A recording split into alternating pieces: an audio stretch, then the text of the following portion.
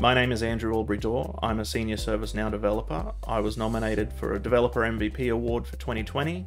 I've been working on the platform for about 5 years now, and I really love ServiceNow. Hi everyone, it's Jarod Mundt here from the SNDev Slack channel moderator and currently the engineering lead at a ServiceNow partner. Hi, I'm Travis Toulson. I'm a senior architect on the ServiceNow platform.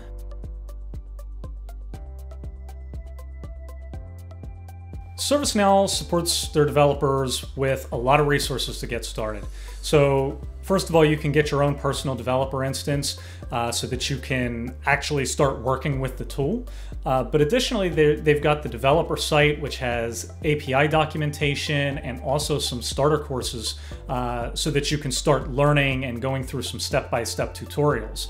Additionally, there's also the Now Learning, which offers a wide array of learning paths for just about anybody. I mean, whether you're starting on the low-code side where you don't really have much experience, all the way up to the pro-code side where you're coming in with years of IT experience, there's a learning path in there for you to get started.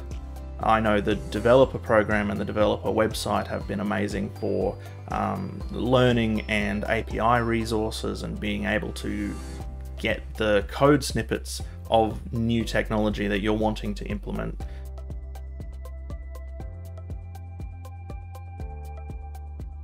If you're thinking about getting into ServiceNow development, I would say do it, jump in.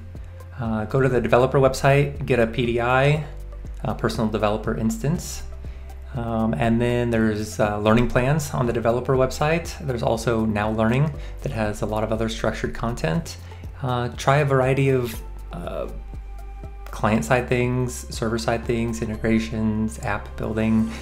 See what you enjoy, and then there's the work ecosystem out there between customers and partners is just so large that chances are you'll be able to find work full-time doing whatever specialty you pick up. So I would say, yeah, jump in.